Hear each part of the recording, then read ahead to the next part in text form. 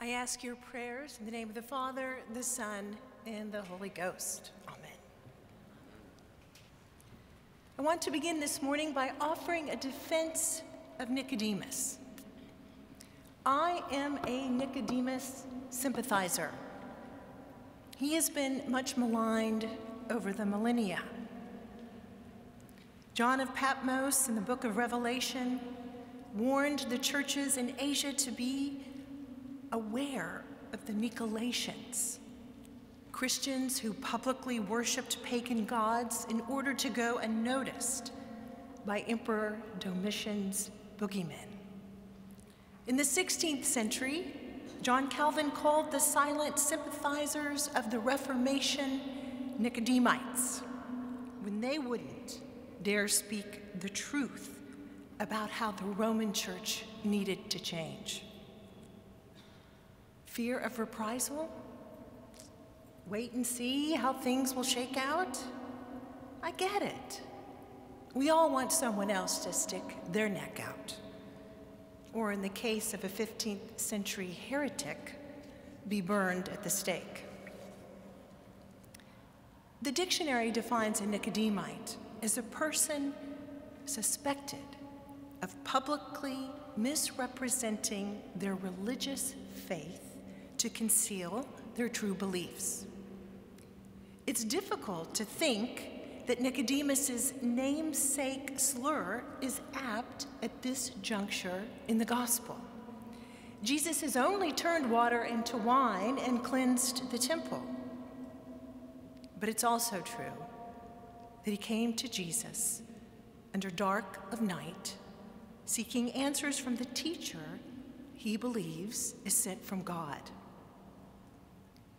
Is he having to skulk around in clandestine encounters because he is a powerful, respected Pharisee, fearful of being a traitor to his fellow religious authorities, in particular the Sanhedrin Council? Of course. Nicodemus could not arrest Jesus, but once accused and arrested, he held the power of life and death over him. But is he a coward, unwilling to profess the truth as he understands it? I'm not so sure. Perhaps a clue to Nicodemus's motives lies in the 2 chapters immediately preceding our text. When he was in Jerusalem during the Passover festival, many believed in his name because they saw the signs that he was doing.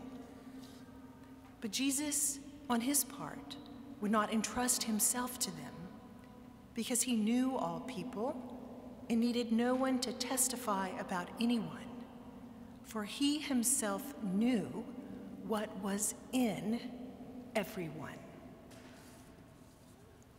I'm going to go out on a limb and state that Jesus knew what was in Nicodemus's heart.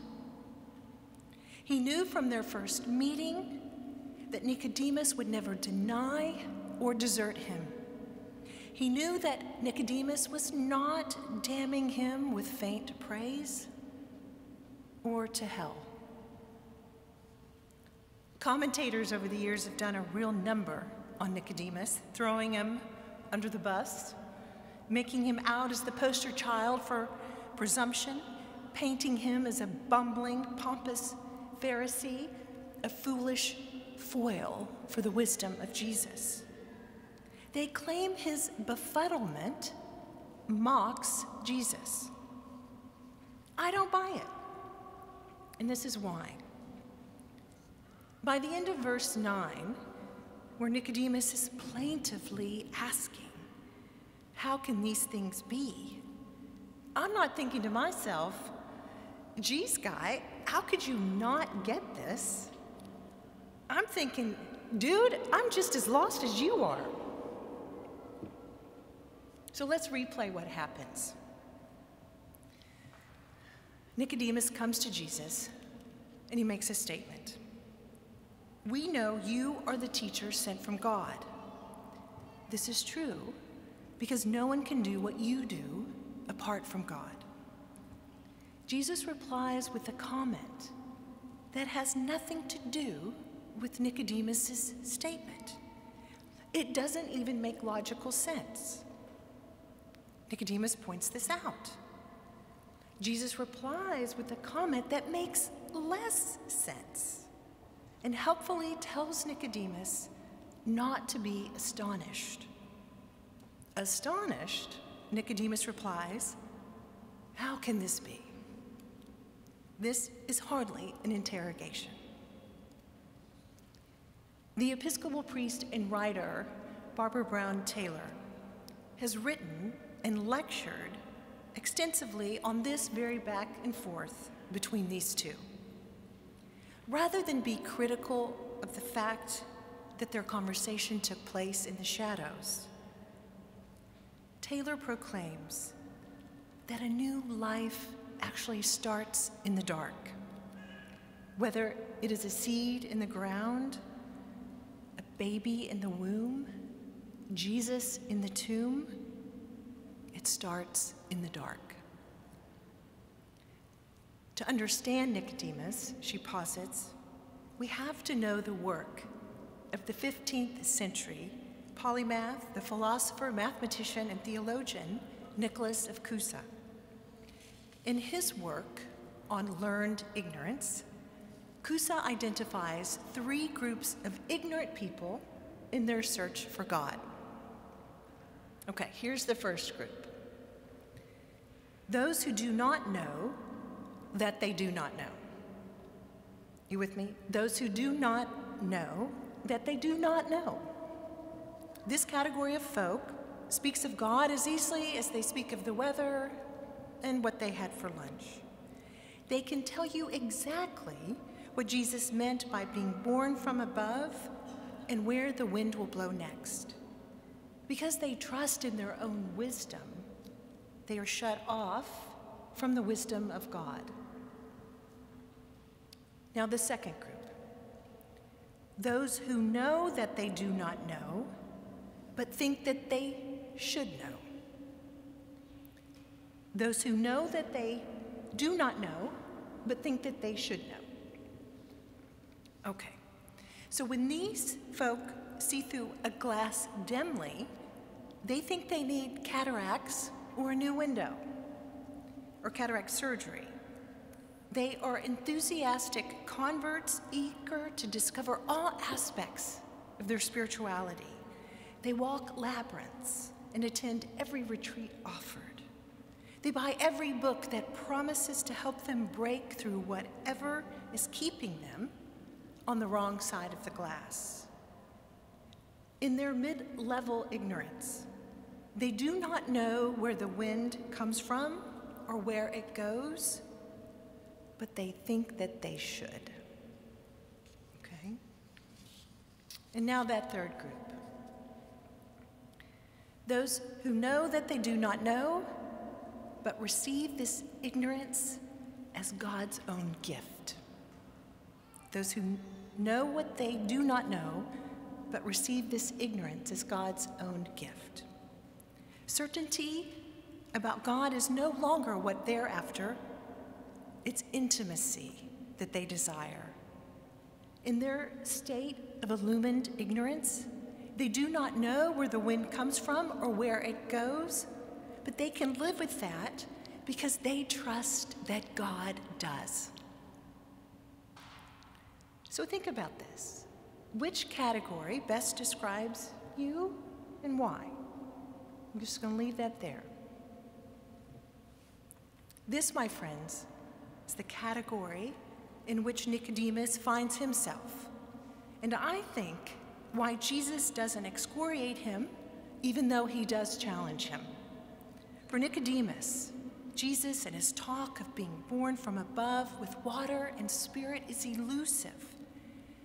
But at that moment, when he realizes that he cannot know, God reaches him from the divine, moving him from uncertainty to vulnerability, to actually desiring an intimate relationship with God. It doesn't happen overnight, and it's not a lightning bolt to the heart. You see, our Lenten journeys offer us freedom rather than conscription. We are to seek and seek until we finally let go of our understanding, comparative, quantified, or logical. And when we empty ourselves of such lofty ideas of knowing and finally admit ignorance, then we too will find God. Now, Nicodemus appears 2 more times in John's Gospel. In the 7th chapter, after John has fed the 5,000, walked on water, Jesus has fed the 5,000, walked on water, claimed to be the bread of life, Nicodemus's cover is compromised when he defends Jesus to the Sanhedrin, who were out to arrest and kill him. Our law does not judge people without first giving them a hearing to find out what they are doing, does it? He asserts.